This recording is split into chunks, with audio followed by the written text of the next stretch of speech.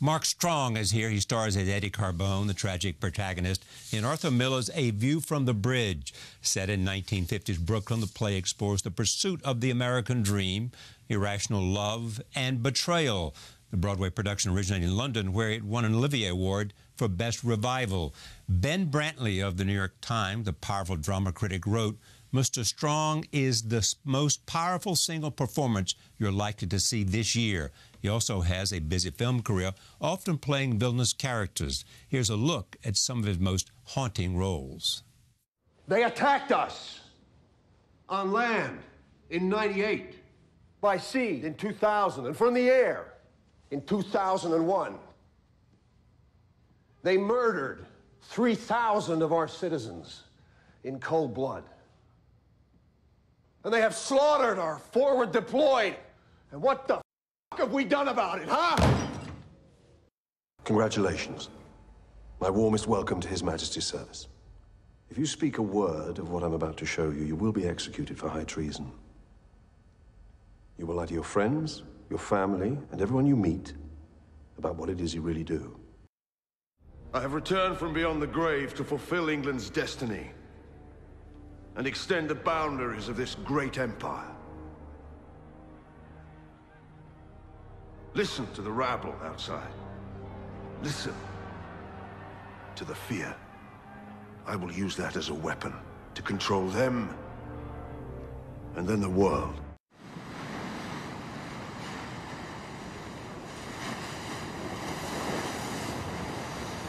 He's traveling in Beirut. It's dangerous to travel. He'll disappear.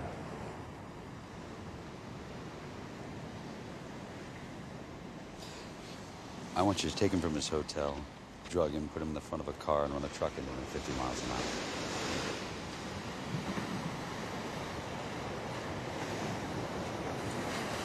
It's good to have you back in town, Bob. I am pleased to have Mark Strong at this table for the first time. It's a pleasure and welcome. Thank you. I'm very happy to be here. Tell me how this began for you. I got a call, having not done a play for about 12 years. Which surprised me because you began in theatre. I did. I trained for the theatre. I did a lot of theatre at the beginning. Yeah. I've worked at the Royal Shakespeare Company, the National Theatre, all the theatres in London. And So just stay with that 1 second. So you hadn't been on stage for 12 years because you had so many interesting film roles, or because you were pursuing a film career, or something else? I think I had done so much theatre, and it was a kind of genre I was very familiar with, and I didn't really know about film. And contemporaries of mine were making films and doing films, and it was a world that I realised that I could have access to. I just didn't know how. And then I got a couple of roles that got me started, if you like. And once I was in the club, it's very hard not to continue with that. And before I knew it, 12 years ago. One performance leads to another, etc. Quite, yeah. And so what happened? You got a call finally, and somebody said, "You can't. I have an offer you can't refuse." Yeah, well, David Learn at the Young Vic asked to see me, and I went in to talk to him, and he'd sent me A View from the Bridge, which was in a pile of film scripts that I'd been looking at, and was head and shoulders above everything I was reading. Just spoke to you? Yeah, and said... What was it that spoke to you? That's very hard. That's an interesting question. It's very hard to say why a character really speaks to you, because it's instinctive. It's something that I just felt. I kind of knew who this guy was. I knew how I wanted to play him. I knew from what I'd read what kind of a guy I thought he is. And then I read about it. I'd never seen the play. I'd read it at university, but then I looked into it. And I realised he's played one way, but I read something a little bit different and thought I'd really like to have a go at that. You described this as a slow-motion car crash. Set up the play so we understand why it's a slow-motion car crash. You're a guy who works on the docks in late 40s, early 50s? Yeah, it would be early 50s. Yeah. He's a longshoreman. Right. He is married and has his wife's sister's daughter, who he's been bringing up since she was a baby, her niece. Right. And they live together in a tiny apartment, and it's all been going pretty well. When we meet them, the girl is now 17. She's kind of on the cusp of womanhood. And we learn that 2 Sicilian immigrants, cousins of his wife, have been invited to come and stay in the house because they've been brought in by the syndicate to work on the docks illegally. One of the young men and the girl fall in love with each other, and all hell breaks loose. Right. Because he thinks somehow He thinks that he wants to marry her because he wants to get entry into the United States. Yeah, well, it's incredibly complicated. I mean, that's why Miller's writing is so brilliant, because there's a number of things going on. Eddie's reason for not liking him is that he's just after his papers. Right, that's his point. Yeah, but some people interpret the fact that he's jealous of the guy, that he's interested in the girl inappropriately. Right. Suggest that he's gay and all that. Yeah, I mean, there's so many different kind of levels on which you can play this. And what's fantastic about the production that we've done, I think, is that it releases it. It releases it from history. It releases Arthur Miller from just being a playwright we all think we know, with convenient plays about the 50s, all done in a 50s style. And it's a very bare, stark production that American friends of mine have said is the clearest version they've ever seen. This is the clearest version. I agree. It's staged in an interesting way, too. I mean, the stage is bare. Yeah. A trademark of this director. Yeah. And the audience is on either side on the stage. Yes. And you sit there in just a square. Yeah. You're all barefooted. Yeah. What's that about? Well, it's an interesting question. We didn't start barefoot. We had shoes initially, and then Ivo van Hove, the director, came in, I think it was the end of the first week, and said, I just want you all to get rid of your shoes. And we couldn't understand why that was.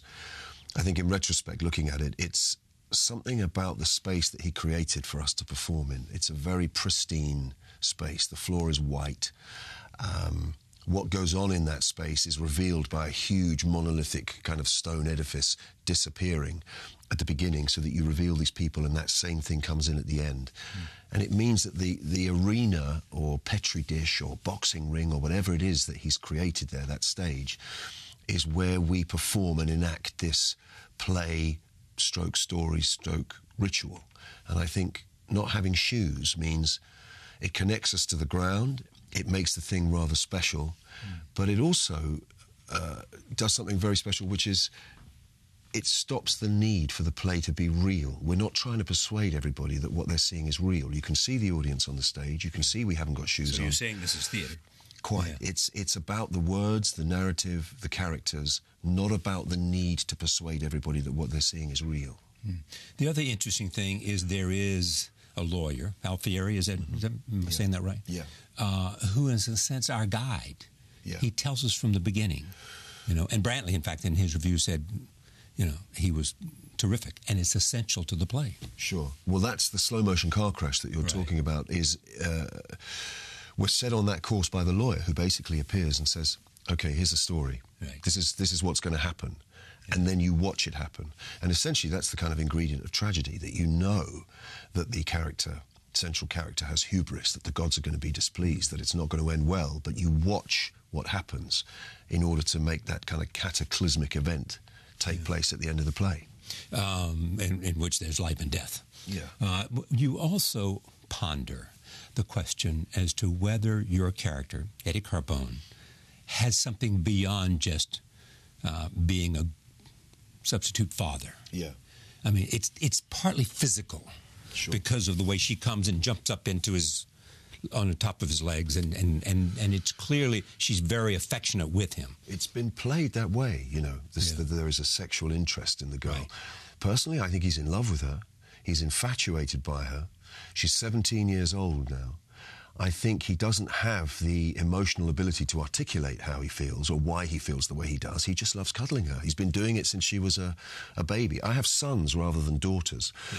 And I've asked a number of fathers who have daughters, does there a point come in your daughter's life where you suddenly become aware of her sexually? And they tend to glaze over at that point, and it's a very difficult question to answer. Sure. But it's in that arena. Because you have to define what that means. Well, quite. And I think it's that arena, that there is a grown man in the house who has this young girl on the cusp of womanhood and who loves lots of time together. Yeah, she loves cuddling him. She's practicing her sexuality in a safe environment. He's stroking her leg. Everybody in the theatre, including his wife, and they can including his wife is an important point. Yeah, they can see it's inappropriate. Yeah. The only two people in the whole building who don't realise that are the two of them. You have to bear in mind it was originally called an Italian tragedy, this play. Right. So the Italian element is very strong. The idea that Eddie wants respect, that he needs his name at the end of the play, which a lot of Miller's protagonists do. But more importantly than that, he's an Italian Catholic who's promised a dying woman, and he says it 3 or 4 times during the play, that he's responsible for Catherine, the mother of the girl, that he's going to take care of her. And into their lives come this boy that he cannot quantify. He works on the docks with guys who don't really speak to each other. His friend Lewis says to him at one point, I mean, it's one of my favourite lines, I mean, what the hell, you know? Yeah. And Eddie replies, sure. Yeah. That's how men talk to each other on the docks. They don't come talking about buying records and jackets and blue motorcycles, all the plans that this young boy has. They talk about almost... Are you okay? I'm okay. Yeah. Is that heavy? That's heavy. Yeah, but I'll see you later. You know, they literally, they don't really speak with each other. And this boy, this articulate boy, arrives in their house, has an interest in the girl, and all Eddie knows He's an immigrant, an illegal immigrant who's come in, and they're giving refuge to him. Sure. You know, to keep them from anybody knowing. Yeah, and the alarm bells go off in Eddie's head that this guy is not right. You know, he's not right for the girl. He's not what he promised her dying mother that, you know, she would end, the kind of guy she would end up with. So he cannot it might as well be a Martian, this guy. So he could have, I mean, just back to the affection he feels for her. It could be he never felt that kind of sexual attraction.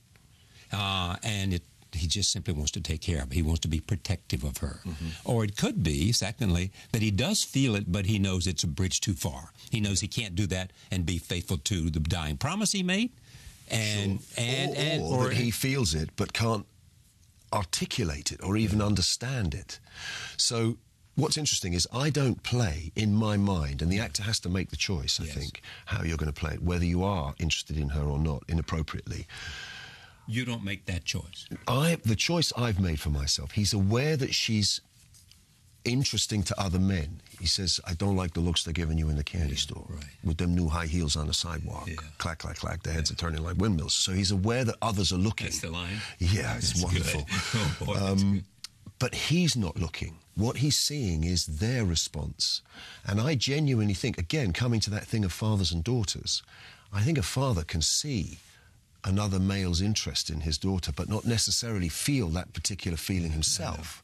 And that's the arena that I think Eddie occupies. Yeah. What is it you want your performance to achieve? Is it the ambivalence? Well, Miller's writing has the ambivalence. Right. My job is to play my own truth. So what I want to achieve with my performance is playing the truth of Eddie Carbone as I see him. So this is the difference in a playwright and an actor. Or the roles of a playwright and an actor.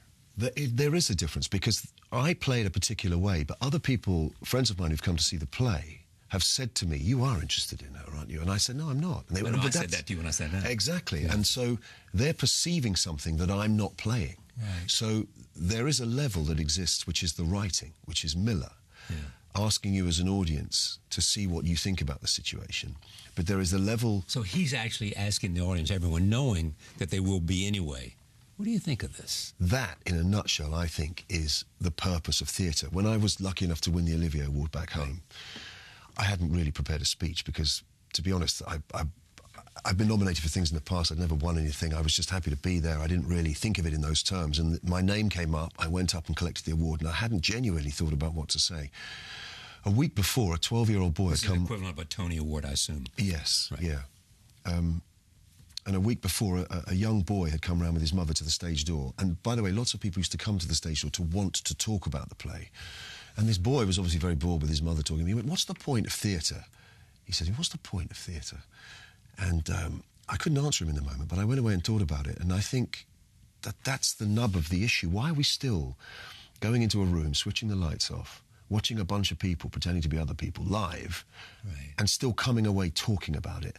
And what we need from live experiences is the ability to sit there and judge ourselves against what we're seeing. So people are going, would I behave like Eddie? Does he make the right choice? What's he thinking? What's she doing? Why is she behaving like that? And in doing that, we're asking ourselves what it means to be human. You said, quote, I discovered that there's a purpose to theatre. The reason it's been around for a couple of thousand years is because it has value.